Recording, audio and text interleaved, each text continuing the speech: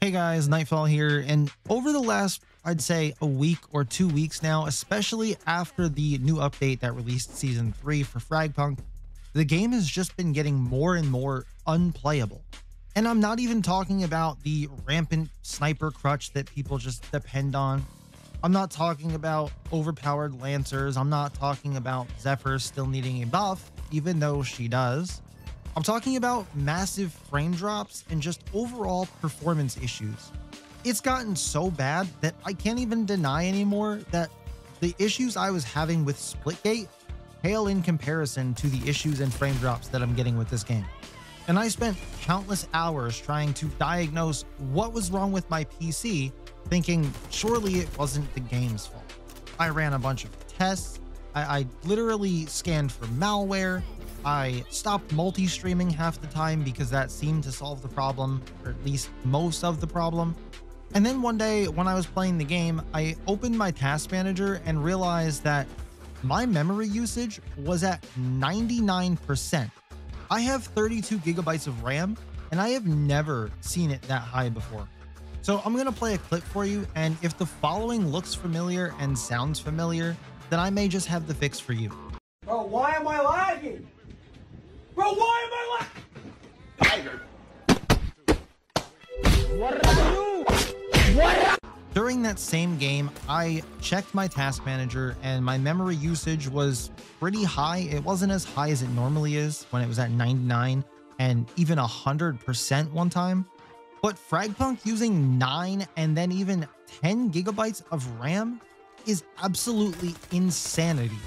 So there was only one thing left to do.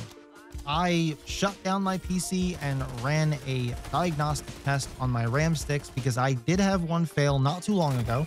So I wanted to make sure that the other sticks that I had, being the same brand, model, and everything, weren't also failing on me. When that came back with no issues detected, I had nothing else to go on except for FragPunk has a memory leak. And it is so severe that it is causing frame drops and lag this bad.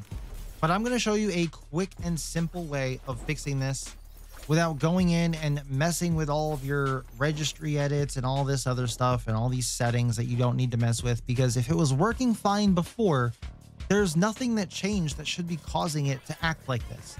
It is strictly something broken in the coding of the game in one of the updates causing this memory leak. And sadly, there's nothing you could do to actually fix it until the developers of the game figure out what part of the code is broken and they fix it and update the game. But in the meantime, we can at least combat it. So what you're going to do is go to a website that's called memoryduct.org, and you're going to go to the download section here. You're going to close out the ads because that's an ad. Don't get scammed.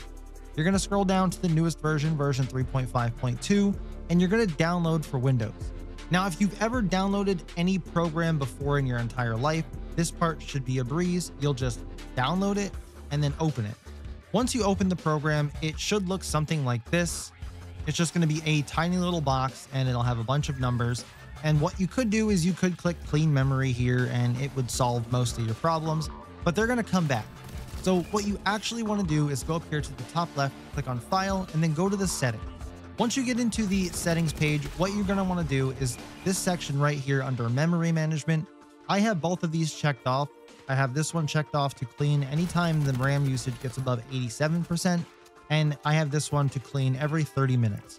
What this is going to do is it's going to clean out any kind of cached or overused RAM that's not still being put into use, and it's just going to wipe it away and start fresh. This isn't going to hurt your system. It's not going to damage anything. It's not going to crash your game mid-game. It is going to work perfectly, the way that it should work. Now, if you're someone who likes full control of your system, then obviously you could skip this next part. But if you're somebody who just wants to set it and forget it, especially since even after they fix the problem, this could help with future problems or other problems you may be having with another game or something like that, where maybe you just only have 16 gigabytes of RAM and you're struggling to play higher end games these days. You can go up here to the general tab and you can load this on system startup. That way, once you turn on your computer, you never have to worry about opening this and making sure it's running ever again. It'll just run in the background on its own.